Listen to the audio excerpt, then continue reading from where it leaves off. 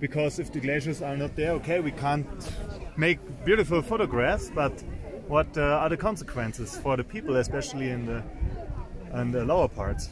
Yeah, when you see dramatic, I mean to the glacier. It doesn't mean the consequences are dramatic. And this is something which I really like to emphasize quite a lot, and therefore I like your question. I don't like to say your question was very good, but it allows me to emphasize this. So quite often, and specifically before the IPCC era, and I was also part of a movie where I told the person who generated the movie, please do not show the pilgrims in the Ganges.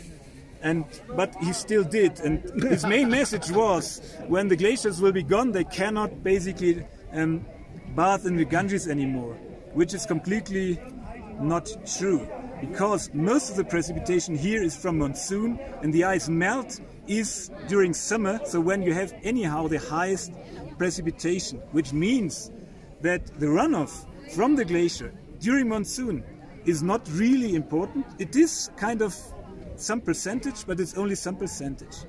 So overall, the contribution of the glacier in this part are not as important for the entire runoff.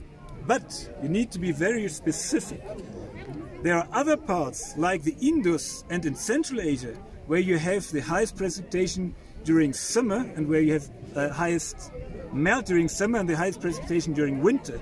So you have almost no contribution of rain to runoff. And there the glacier melt is of way higher importance. So for Indus, the contribution of glacier melt to entire runoff is, depending where you are, at least 50%. While here in the Brahmaputra, it's about 5%.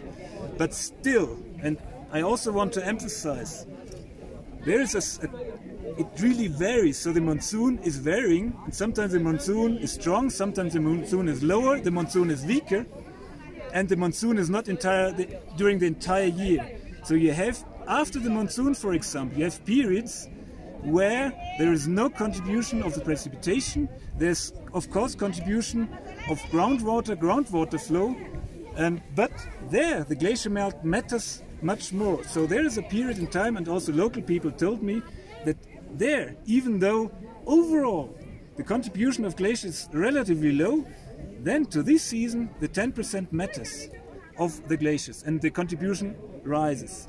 And when you have years with a low monsoon, then the overall contribution of glacier runoff is high. So you need to be very specific with this statement. And there are many, many more information I could give, and one I want to give, that's the concept about peak water. You know, when a glacier melts, it contributes water, and when the melt increases, it contributes more water. So you will have more water due to climate change. And that's actually true for many, many regions. When you have large glaciers, you will have, and you already have, more water than in the past due to climate change. But the dangerous thing is that when the glacier starts or continues to shrink further, there's a kind of a tipping point when the volume is too small, and then the runoff will decrease, and it will decrease dramatically. And the tipping point, the projections of the tipping point in this region is about 30 to 40 years from now. In other areas, for example, the Karakoram, it's about 60 to 80 years from now, but in other areas the tipping point is already over. So it really depends where you are, how large the glaciers are, and at what part you measure. And this is really important to take into account when you do some planning of water use, water management in the long run. That you should not plan based on what you measure now, you should plan what is expected in the future. In this sense, it's very important. And the last point I want to make is regarding debris cover, if you're interested in.